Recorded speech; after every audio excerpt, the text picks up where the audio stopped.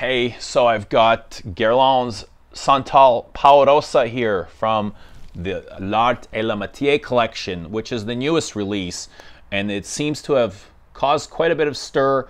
A lot of changes have came with this release, as you'll notice, the new packaging, just the rebranding of the whole line. Some perfumes have changed names, some have been discontinued. There's been some additions to this, so it's come a long way since the original release of this line, which is about 2005, with Bois d'Armenie, Annick Menardo, Rose Barbara was Francis Courdian, and Queer Beluga was Olivier Polge. So roughly about the same time as the Dior Privés came out, that's when these were launched, and they came in these you know, beautiful but unconventional bottles, which I found a little bit not very functional, especially, you know, with the twist top. We had leaking problems, we had evaporation problems, and then with the bulb sprayers, which were complete atrocity. It wasn't until the last version where I think they really perfected it, but somewhere along the line they decided to completely do an overhaul, and I like these bottles. I think they're really nice. They're classy looking. Yeah, I get the comparisons to the Givenchy line, but this is actually a nod to Guerlain's classic bottle they used over 100 years ago. So I don't really care much for the custom caps. When you come in, they'll create you a custom cap with any color you want, threading, or you know, they've got different versions of the top there. It's all nice and dandy, but it's not a selling point for me. It is more marketing. However, let's get into the marketing of where Guerlain is going with this, because I think they are putting a lot of effort and time and money into the marketing of this whole line. Because when you go into the boutique where these are carried, Holt Renfrew here specifically in Canada, they've made this huge effort and a huge display for the arts and materials line, where the classics and the timeless pieces are really hidden. They're out of sight, and you really have to look around to find them. So there's, you know, there's no Shalimar, Vol de Nuit, Jiki, Mitsuko, Habit Rouge, Heritage. All the good stuff is like, it's probably, it looks like it's in shoe boxes under the counter or in drawers. And when you come to the arts and materials collection, they've got this gorgeous display, and they've got these floodlights just shining down on them, on these, you know, beautiful colors of perfume. They've got blotters with all their own names on them. I've never seen a blotter with Shalimar or Mitsuko written on it, but you've got blotters with Santal Royal, or not Santal Pao Rosa, and Bois d'Armenie, and Tonka Imperial, and all that. So they've really gone to great distances to push these perfumes. I guess they need to sell because they've jacked the price up as well. But yeah, let's get into the fragrance itself. Santal Pao Rosa is all about sandalwood, and it is the new Australian sandalwood. And I've heard, and I've also made the comparisons myself to both Santal Royal and, okay, Santal Royal. So you probably will or will not make a direct comparison to this. And I've also heard people say it reminded them of Santal 33. I myself would agree, and also maybe a little of this Louis Vuitton's Au Hasard. And they don't, it doesn't smell exactly or identical to any of these. However, there is a reference to them, and that being they're all using Australian sandalwood, since Indian Mysore sandalwood is extinct and might take generations before it's available to come back. At least, you know, it's starting to come back, but it's not sustainable enough for perfumers to actually spend time and dedicate that style of sandalwood to a single perfume. So they've gone to Australian sandalwood. So of course it's going to remind you of something that has the same species of sandalwood in it. This Australian sandalwood is much different than the sandalwood that I am familiar with. And a lot of that seems to have changed about 20 years ago, where they started using this stuff, and the sandalwood became much drier and ashier, whereas before, if you are familiar with a quality sandalwood, this being one of the best, Guerlain Santal, one of my favorite iterations of sandalwood comes in number 5 actually, and number 5's family members, 22 and Bois d'Azil. But their sandalwood was much creamier, milkier.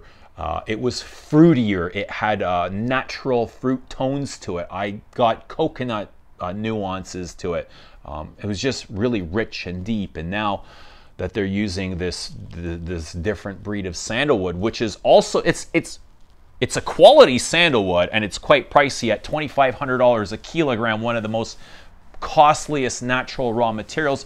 It's different. It's different than what we are known to be familiar with. So it is drier, ashier.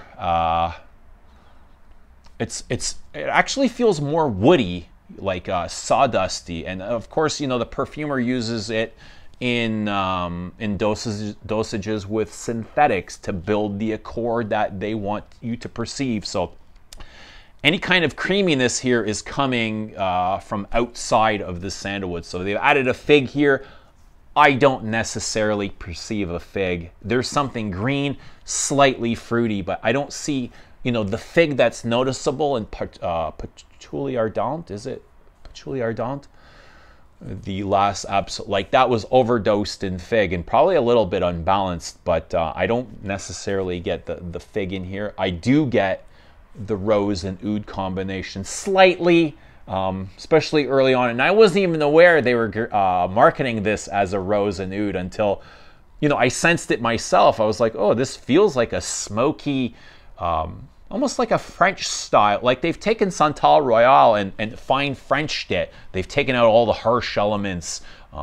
Santal Royal is really abrasive, and it's a loud projector, and it gets dirty. Not dirty, it gets animalic and musky, and you don't have any of that here. So that's probably the connection to Santal Royal is that rose oud and the sandalwood. It's really the drier facets of sandalwood. But here the rose oud doesn't last very long. It's most noticeable in the morning, early on in the start of the fragrance, and then it is a little bit, you know, at first it was a little bit abrasive and a little bit too dry and woody for my taste. But since I've gotten this bottle, I've put some air in the bottle. It's had time to open up. The perfume it's bloomed, where a lot of that has smoothed over now, and the perfume is much more soft. It's warmer and creamier. Before, opposed, it was really dry and harsh. So it had harsh facets inside of a very smooth perfume. This perfume is really smooth and really well crafted. They've taken their time with this.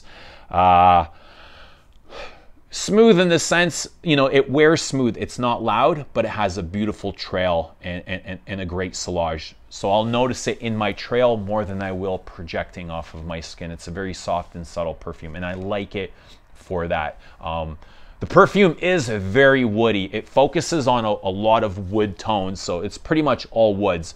It is dry, it is slightly smoky, it is slightly ashy, it is slightly incensey. When I say slightly, it's all very finely nuanced. Nothing really sticks out besides this really nice sillage. So you get creamy facets, it's warm. One of my favorite aspects to this is they've added, I guess, myrrh, but it's nutty. I find it really nutty, and I guess it's coming from that hazelnut accord, and it almost feels like a nutty hazelnut chocolate spread without smelling chocolatey. However, there's a little bit of sweetness, and I almost feel like it's just a little touch of tonka, and I'm not crazy about tonka, but in this dose, in this small perceptible dose, I like it. And for some reason, I'm reminded of Tonka Imperial when I wear this. Not that it smells like Tonka Imperial, but it's got that that feeling, that subtleness of Tonka Imperial, and maybe it's got almost like the same kind of construction,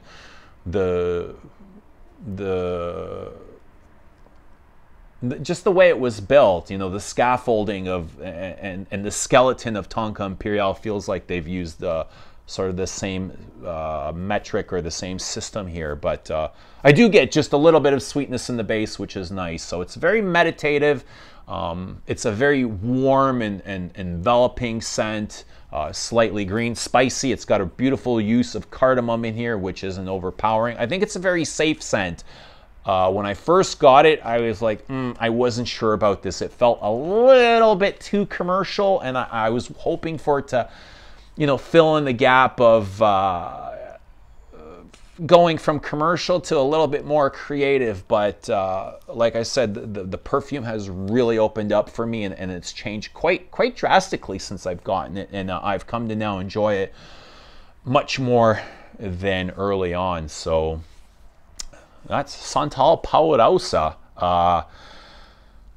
I will say, you know, it did feel, when I first got familiar with it, it did feel more Middle Eastern, which was a huge departure from the L'Art de la Métier collection, which was, you know, early on it was all about vanilla. It was all vanilla, and then they kind of got weird a couple of years back, and they started going more florals, and they really out Renoir, Julius Tuberose, Emblems d'Ylang, Iris Torrefi, and then when I had smelt this, I was like, okay, so they're changing their course once again. And I almost thought it was their interpretation of a Middle Eastern perfume into a finer French thing. But it's, you know, it's like this. It all depends on the way you perceive it. But it does feel a little bit out of place from the rest of the collection. So I'm really curious to see how they are going to navigate this going further. I don't know, interesting. I do like it, probably a little bit more than I should, but it wears brilliantly. I love wearing it. It's just, I like wearing this more than I do Santal Royal. It's more my thing. It's just more airy, more subtle. It's not bold. It's not as punchy as Santal Royal. And as much as they do share similar sandalwood notes and a little bit of that rosy, they're two very different perfumes, very different. So there you go. If you're familiar with Santal Pao Rosa, let us know in the comments what you think. Do you see similarities to Santal Royal? Do you see similarities to Santal 33?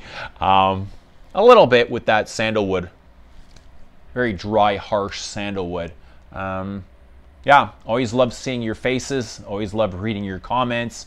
I appreciate you. Thank you for watching. And we will see you very soon.